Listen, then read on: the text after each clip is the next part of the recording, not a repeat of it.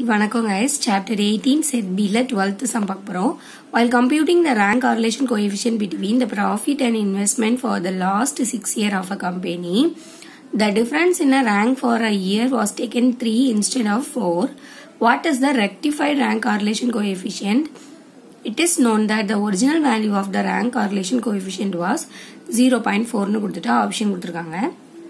இப்போ நம்ம rank correlation coefficient 6 இயருக்கு கண்டுபிடிச்சதோட வேல்யூ வந்து 0.4 was taken 3 instead of 4 னு கொடுத்திருக்காங்க. ஆக்சுவலா 4 னு எடுக்கணும் ரேங்க, ஆனா அவங்க 3 னு தப்பா எடுத்திருக்காங்க. தப்பா எடுத்தனால நமக்கு வந்து வேல்யூ வந்து தப்பாயிடுச்சு, அதாவது rank correlation coefficient value தப்பாயிடுச்சு. So நம்ம 3 எடுக்கிறதுக்கு பதிலா 4 வச்சு செஞ்சா என்ன ஆன்சர் வரும்னு இப்போ நம்ம பார்க்கலாம். இப்போ r equal to 1 minus 6 sigma square d square divided by n into n square minus 1 தான் rank correlation coefficient ஓட ஃபார்முலா. இப்போ நமக்கு வந்து original coefficient rank correlation value வந்து 0.4 னு கொடுத்திருக்காங்க. டிஃபரன்ஸோட வேல்யூ வந்து கொடுக்கல, ஆனா n வந்து கொடுத்திருக்காங்க. n வந்து எத்தனை இயருக்கு கொடுத்திருக்காங்க? 6 இயர்ஸ்க்கு. நம்ம n க்கு பதிலா நம்ம என்ன சப்ஸ்டிட்யூட் பண்ண போறோம்னா 6 சப்ஸ்டிட்யூட் பண்ண போறோம். ஓகேவா? இப்போ இங்க 0.4 வச்சாச்சு, 1 வச்சாச்சு. 6 into summation d square divided by 36 minus 1 வந்து 35, 35 into 6 வந்து 210 வரும். அதுக்கப்புறம் நம்ம 1 வந்து லெஃப்ட் சைடு கொண்டு வரோம். இப்போ இங்க minus 0.6 வருது, இங்க minus 6 by 210 இருக்கு. summation d square மட்டும் வச்சுட்டு எல்லா டேர்மையும் லெஃப்ட் சைடு கொண்டு வந்தீங்கன்னா minus 0.6, இது மேல வந்துச்சுன்னா multiplication 210 divided by 6. இது ரெண்டையும் கேன்சல் பண்ணா இங்க 10 டைம்ஸ் இருக்கும். 10 0 கேன்சல் பண்ணா summation d square ஓட வேல்யூ வந்து 21 அப்படின்னு வரும். இப்போ நம்ம வந்து என்ன கண்டுபிடிச்சிருக்கோம்? டிஃபரன்ஸ் வேல்யூ வந்து கண்டுபிடிச்சிருக்கோம். இப்போ ரெக்டிஃபைட் ரேங்க் கார்லேஷன் வேல்யூ கண்டுபிடிக்கணும்னா ஆருக்கு என்ன formula? 1 minus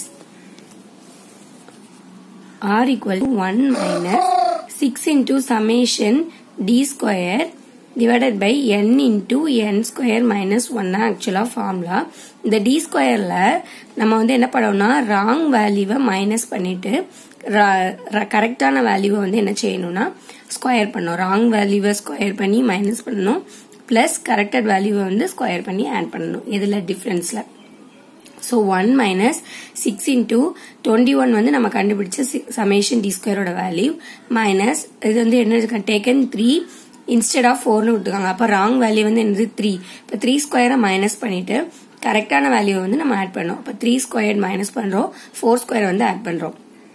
divided by 6 into 6 square minus 1. இந்த டிவிஷன் வந்து இந்த இதுக்கு மட்டும்தான். ஓகேவா? நான் இதுல தப்பா கோடு போட்டுட்டேன், இதுக்கு மட்டும்தான். அடுத்தது 1 மைனஸ் 6 into 21 அப்படியே போட்டிருக்கோம். 3 ஸ்கொயரோட வேல்யூ வந்து 9, 4 ஸ்கொயரோட வேல்யூ வந்து 16. இதை சிம்பிளிஃபை பண்ணீங்கன்னா 6 into 36 minus 1 210 வரும். அப்புறம் இதை ஃபுல் இதையும் சிம்பிளிஃபை பண்ணா உங்களுக்கு ஆன்சர் வந்து 0.2 வரும். இதுதான் ஆப்ஷன் பியா கொடுத்திருக்காங்க. ஓகேவா? இந்த மாதிரி ஒரு தப்பான வேல்யூ 3ன்னு எடுத்திருக்காங்க, ஆனா ஆக்சுவலா கரெக்ட் 4 தான் கரெக்டான ஆன்சர் அப்படின்னு கொடுத்திருந்தாங்கன்னா ஃபர்ஸ்ட் நம்ம இதுல இருந்து டிஃபரன்ஸ் வேல்யூ என்ன அப்படிங்கறத முதல்ல கண்டுபிடிக்கணும். டிஃபரன்ஸ் வேல்யூ கண்டுபிடிச்சதுக்கு அப்புறம் ஃபார்முலால difference value minus ராங்கான வேல்யூவோட square value plus கரெக்டான வேல்யூவோட square value divided by n into n square minus 1 போட்டீங்கன்னா உங்களுக்கு ரேங்க் கார்லேஷன் கோஎஃபிஷியன்ட் கிடைச்சிடும். ஓகே, இதுல ஏதாவது டவுட் இருந்துச்சுன்னா கமெண்ட் பண்ணுங்க. வேற எந்த கொஸ்டினும் உங்களுக்கு டவுட்டர் சம் இருந்துச்சுனாலும் அந்த question number and chapter number நீங்க போட்டீங்கன்னா நான் உங்களுக்கு வந்து வீடியோ போட்டு விடுவேன். ஓகேவா? Thank you guys.